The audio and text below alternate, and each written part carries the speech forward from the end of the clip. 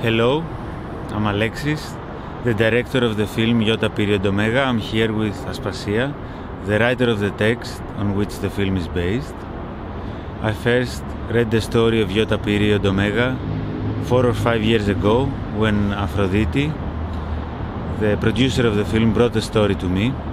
The story was actually first posted on Facebook by Aspasia. Aphrodite and me thought that the story talked about the aftermath of the financial crisis, but we were both actually very wrong.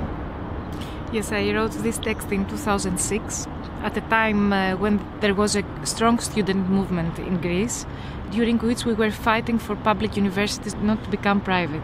The text is based on my real diary, but it is written in a futuristic, poetic way. So I think it manages to speak generally about political struggles, legal and illegal, and also about personal struggles, our mental demands and the agony of love.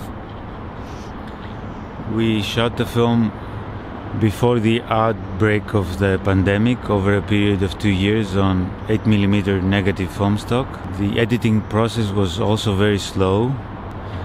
A lot of friends that saw a first cut of the film thought that the film was talking about the pandemic, which is kind of strange because this was never our intention.